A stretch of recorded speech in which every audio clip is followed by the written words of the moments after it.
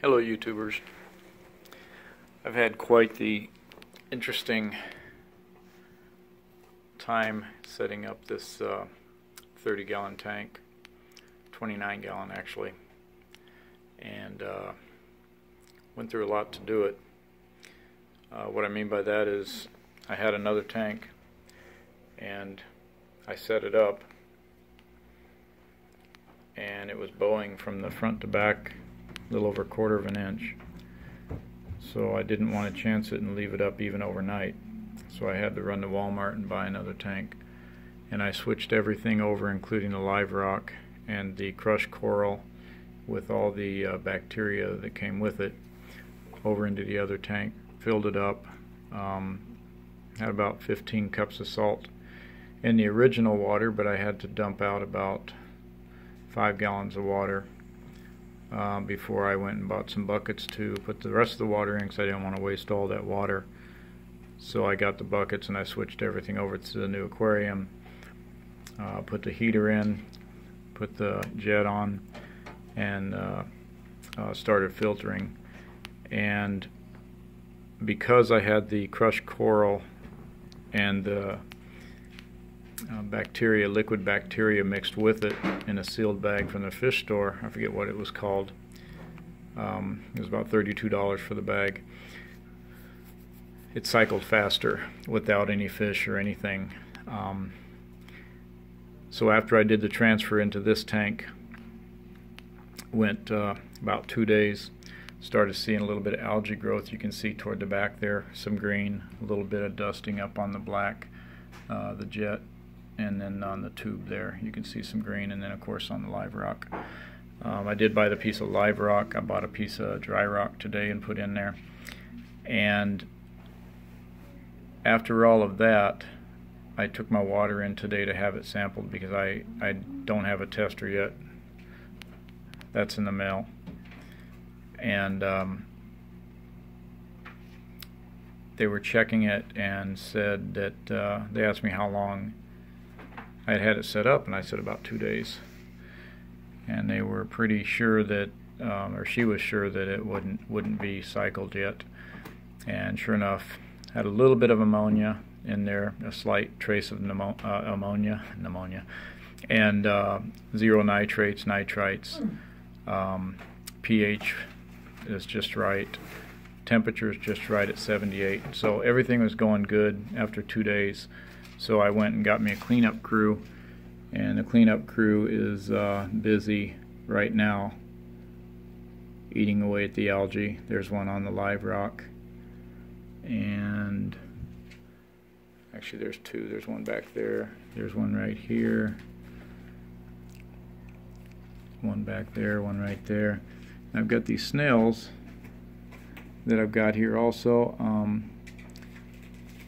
One's attached to the other one. I think he thinks he found a good eating source, which is the back of this other snail, but he can't move anywhere. He came almost all the way out of it a little bit ago, and he can't go anywhere because of the weight that other snail that's on his back.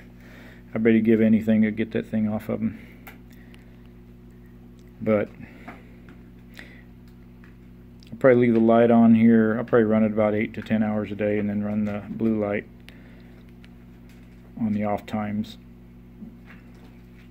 But what I plan on doing is getting a couple of clowns, anemone for the clowns, and maybe a tang. They have a light powdered brown tang that is not aggressive at all. It won't bother any of the other fish, and it's much cheaper than the regular tangs. So that'll do that. I'll leave my cleaners. Mine end up with a shrimp. I'm not sure. For a cleaner, they make a tank look really awesome, and then probably some corals as the tank continues to cycle and continues to grow all the good bacteria and everything. Now I might say that the reason this cycled so fast was because I have a canister that filters 1,000 liters per hour, and that's this canister here. It is a Sun. A lot of people don't have good things to say about it, but I have no problems with it. 18 watts, 1,000 liters per hour. So it says AQ302A. It's actually a HW302. I don't know why that's the item number, the AQ, and I did some research and found out it's actually the HW, which is a Sun. They may have other names, other brands from them. These hoses are actually green. They're not clear. They never were clear. So I cleaned those out real good. And in here, all I have is the ceramic beads on the bottom, and then I've got the bio balls, the plastic bio balls, 3/4 inch to 1 inch bio balls. I think they're 3/4. And then the top tray it had charcoal in it, but I took the charcoal out and put the substrate that's in the bottom of my tank here. I put that in there in place of the charcoal. So about once a week I'll rinse that out, put it back in, and I did use tap water along with the crushed coral and the bacteria mix. Had no problem whatsoever, so we must have pretty good tap water. Didn't have to treat the water or do anything special. But this filter here is definitely doing the job, filtering this 30-gallon or 29-gallon tank out, so it's doing really well. On the top I have the light strip, the LED light strip that is so popular nowadays, and it's got the daylight, of course, the off position, and then there's the blue, which is the night.